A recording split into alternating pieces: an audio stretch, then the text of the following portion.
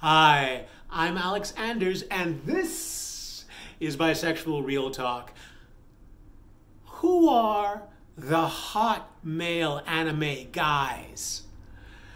And if you can't think of one, does it mean that you're not bisexual?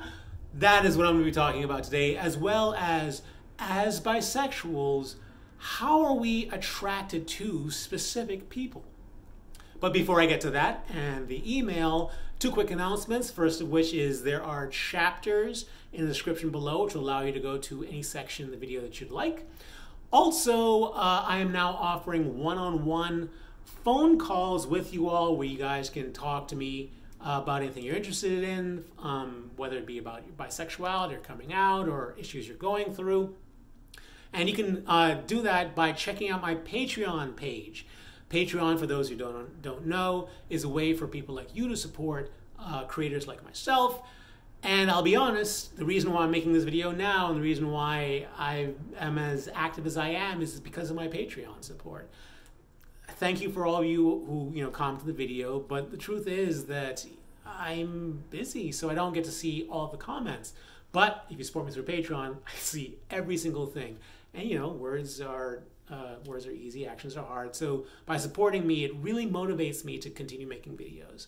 And also, as a reward, there's a tier there. If you support me, we can have one-on-one phone calls where we can talk about anything you'd like, mostly pertaining to bisexuality. So that's that. So what I'm going to be doing now is I'm going to first read the email that was sent in. And then I'm going to respond specifically to the email. And then I'm going to give some general advice, which I think is very helpful for everyone who is listening. So the email, and it reads, how come I'm not attracted to male anime characters? I am 18, and I have been very lonely my entire life. I'm a guy who just finds it easier to get to know and empathize with anime characters. Considering how common it is on the internet, I have found nothing wrong with it. I have a waifu. And for those of you who don't know, waifu, which is Japanese for wife, is used to refer to like a person that you're attracted to. An anime character or a manga character that you're attracted to. And I have strong feelings towards her, if not love. The problem is that I'm only into female characters. In real life, I have fallen for plenty of guys and women. I feel my attraction to both sexes are even. So I don't understand why I'm not into both sexes when it comes to anime. I'll admit that my waifu is a tomboy, but I don't think that changes anything. I'm also very demisexual when it comes to anime characters I like. I feel that if I am truly bisexual or pansexual, I would have found at least one male character I'm into. It makes me think that I am actually more straight, which worries me because I have always been seen as straight. The very few LGBTQ people I know seem surprised that I am not heterosexual. I fear that when I was in the 7th grade and was attracted to a lot of guys, I convinced my brain that I'm into them. And now I'm just in denial. My lack of attractions to guys in anime is probably compounding this belief. Don't use my name or anything. Sorry that this is wordy. Have a good day. Not wordy at all. So let's talk about this email. And I'm going to start by saying this. As many of you all know, I am a romance author. And what does that mean, like in concept? That means that I write fantasy. That's right, I write fantasy. Now, it's not fantasy pertaining to, elves or even spaceships or aliens. No, it's fantasy where the topic is relationships. So I write fantasies about relationships, and I am clear in my own head about that. But when people see our stories, us who write it, they tend to see something that kind of is different than what reality is. A lot of the times, people like me make attraction this mysterious wizard that points to someone and says, you are attracted to you. And no explanation is given. It's just something that happens, and it's magical. That feeling is just so great. It's magical and lasts forever and all these things. But that's not reality. Reality is closer to what I've written in my book, How to Win the Love Game. Reality has to do with chemicals going in our brain. And in reality, there are certain paths to attraction. The paths to attraction include our senses. So a path to an attraction that we have to someone else might be the visual path. We see someone, become attracted. The audio path, we hear someone. The physical path, the fact that someone is touching us, is making us attracted to them. Or the psychological path. I'm thinking, since what you said about being demisexual towards anime characters, I think that's a hint to your attractions overall. I think perhaps that your primary form of attraction might be the psychological path. And that would also come along the lines of, what happens when you were in the 7th grade. So here's what I'm imagining. I'm pretty confident about as well. When you're in the 7th grade, there was a window of attraction that opened there. And you looked around, and there were guys. And for whatever reason, since you are driven psychologically, you saw a guy or multiple guys through that window of attraction, and you became attracted to them. And what happened there? There was probably something going on in your life specifically at that time that those people satisfied and triggered, releasing the chemicals in your brain, which resulted in attraction, whether it be dopamine, whether it be oxytocin, whatever it was. Through that window during that time, you were more susceptible to it, and the guys that you were seeing were more likely to do whatever it was that was triggering your attraction. And as time went on, perhaps the window stayed there, perhaps the window closed and a new window opened up somewhere else. You said your attractions are pretty even, so maybe it continues on. However, that's real life. Storytelling is something different. Storytelling has a structure to it. And yes, anime, you might think of anime, and for those who don't know anime, it tends to be all over the place in terms of like the subject matter. One subject matter could be, the leading person could be like the devil, and they're collecting souls, and they have to go through a trial before they end up wherever they're ending up. Or another one might be from like a plucky female 12-year-old superheroine sort of thing. Or maybe even like about wolves who are attracted to sheep and all that stuff. And you look at this and think, oh, it's so diverse. But the truth is that storytelling follows a particular structure, a particular formula, if you will. And it doesn't matter who the main characters are. If you are a successful storyteller, you follow something called the hero's journey. I do. Everyone does. And that is, some person, whether they be the devil or whether they be a plucky 12-year-old girl, they have some sort of challenge. And then they get set onto this journey. They meet this wise wizard sort of character or teacher or whomever else, and both that gives them some sort of wisdom that allows them to continue forward.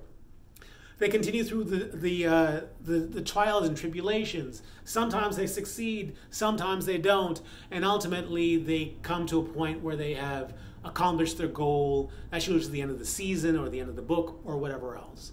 And to tell this story, you need to have certain tropes, certain types of people. And it doesn't matter whether it is a 14-year-old girl or whether it's the devil.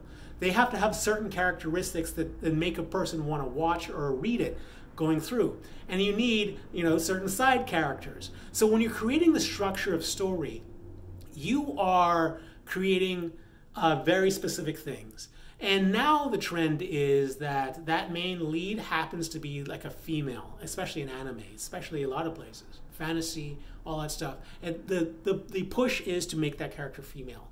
And the reason why that main character becomes interesting to watch is because it pushes against our ideas of what society is. And so the idea of society for girls or women is to be a certain way. So you create your main character so that they're opposite to that, or they push against it, or they fight against it. And that draws us to them. But if that's the trend right now, that means that the people who have those particular traits are the female characters. Now, there might be anime stories out there about, about gay males or something like that. And they probably would be the closest equivalent to where there's an idea about what you are in society and you push against it. So you can kind of tell the same stories with those gay characters, but maybe they're less frequent.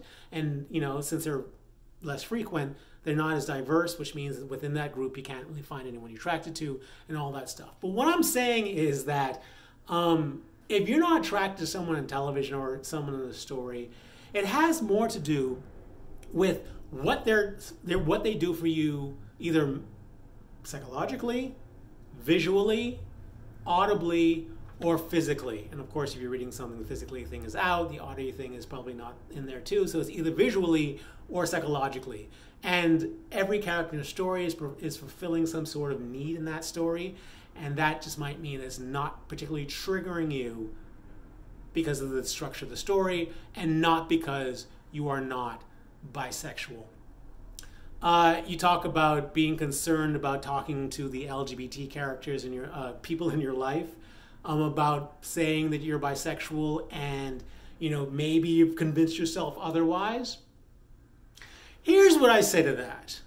There's always an issue with us bisexuals wondering whether or not we are bisexual enough to then talk about it to other people about being bisexual. Should you do it? You're already in a relationship. Should you talk about it? You should identify yourself to other people as bisexual if it benefits you in some way. Now, I'm not saying that you shouldn't talk about being bisexual if it's hard. No. If you talking about aspects of your life makes your life easier, and you being bisexual and your attractions as a bisexual is a part of your life that you think you'd like to share, and that would make sharing it would make it easier, that is when you start sharing to other people that you are bisexual, so that you can relieve that psychological stress that comes from hiding an aspect of your life. So yeah, that's how you should determine it. But now, here's the general advice I have for everyone regarding, inspired by this email.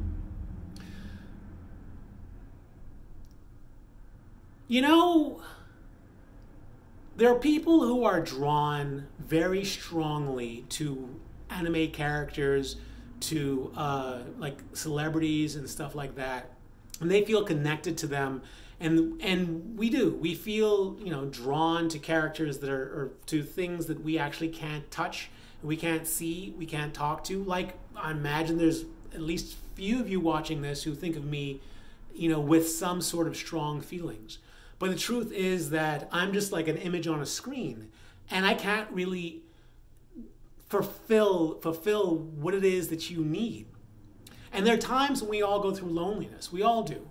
And when we do, having a large amount of your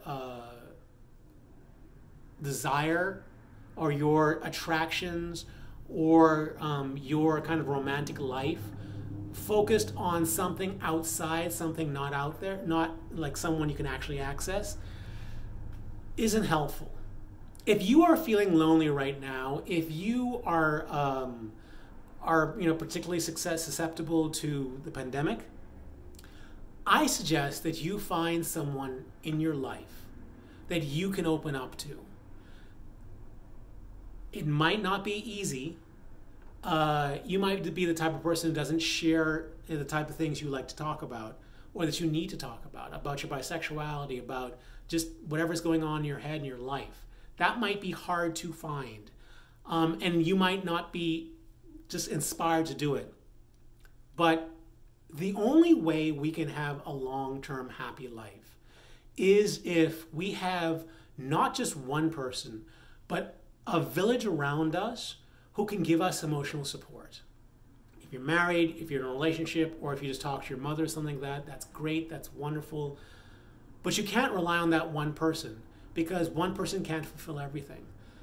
So if you are lonely right now, as a kind of a homework assignment, think of someone else in your life who you can open up to. And it doesn't necessarily have to be the person that you're the closest to, because maybe they're not the most receptive person to what you might have to say.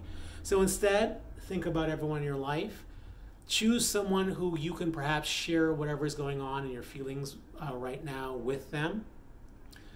And you may not want to share absolutely everything, but share something with them. Get the ball rolling. And yes, it's going to be hard because maybe you're even an introvert. Maybe things like this just don't come naturally to you. But talking about stories, the hero in a story isn't the person who isn't scared of anything. Heroes are scared to do things.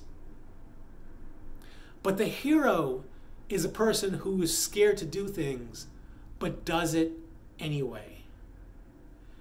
Be the hero that you watch in your anime, in the anime. Be the hero that you kind of fantasize about in movies and television shows. Be your own hero and do the thing that you might be scared to do. Just do it anyway. That's it. I am going to remind you that if you want to have a one-on-one conversation with me, you can do that by checking out my Patreon page. But until the next video, stay cooler, my bisexual friend. Stay cooler.